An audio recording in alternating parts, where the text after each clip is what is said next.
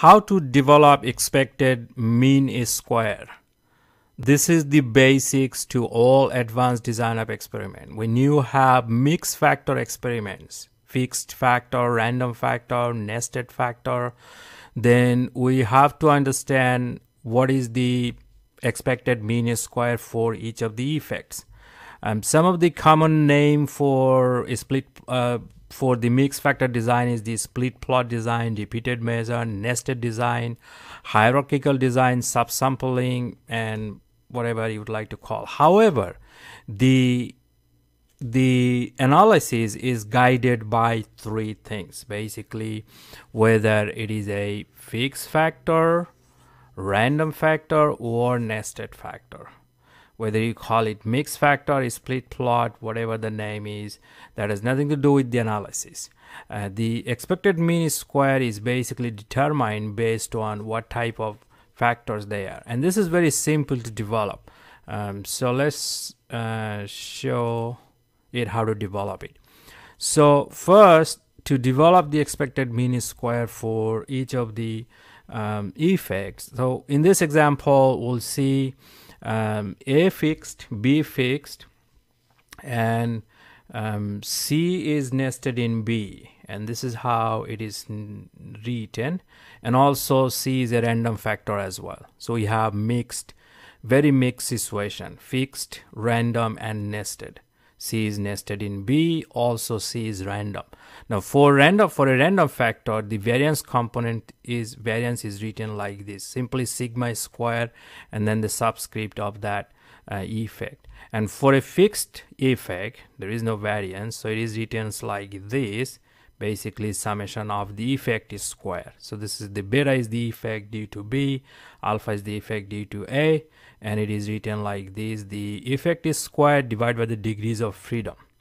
And then all the subscripts for that associated with these effects written here in this column, and also the factors with their whether fixed or random written like that, also the replicates and their levels. So A levels of A, B levels of B, and so on, and N levels or N replication of the experiments and their subscript written like this.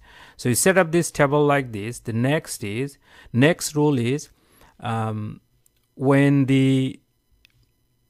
this row subscript does not contain the column subscript, then you type that level in that cell.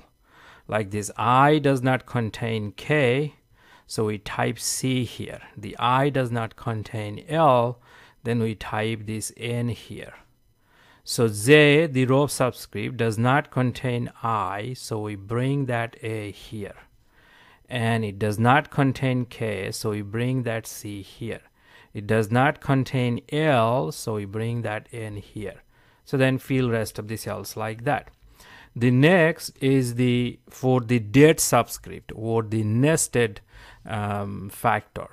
So whenever a subscript is within the parentheses or dead, or it's called dead, so then for the dead subscript, if it contains the column subscript, for example, this contains the column subscript J, then we type 1 for that cell.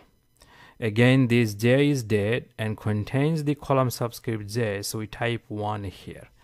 And all the replicates are nested within the treatment combination. So then all IJK here is dead. So for dead subscript, if it contains the column, then type 1. Insert 1 here. Like that. This is because of the random factor. There is a typo here.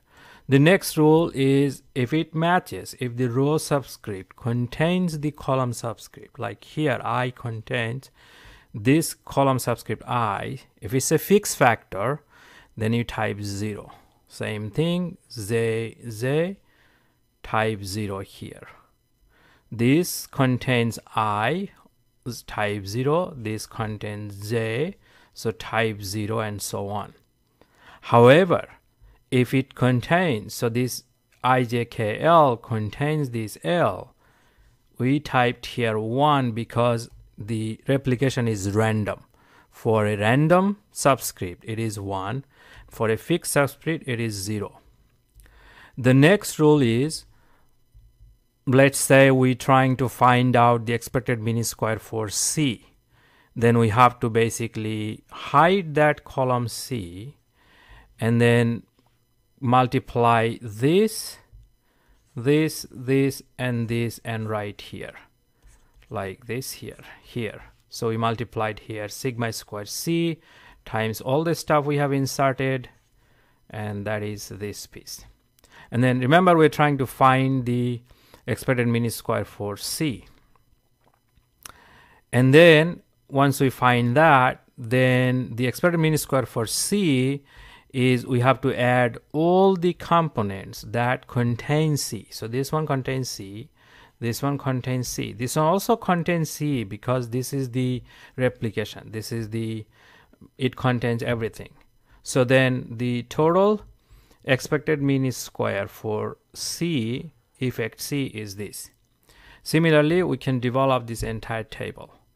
Now this is a situation where you have a couple of fixed factor, a nested factor, and a random factor. This is a situation where you can think of a split plot can be analyzed by that, repeated measure can be analyzed that. It depends on type of experiment. So there are so many situation commons like nested, hierarchical. This is probably the most common experimental scenario is any advanced design of experiment. We'll see some of those in the next module. This module will only talk about this, how to develop this expected mean square.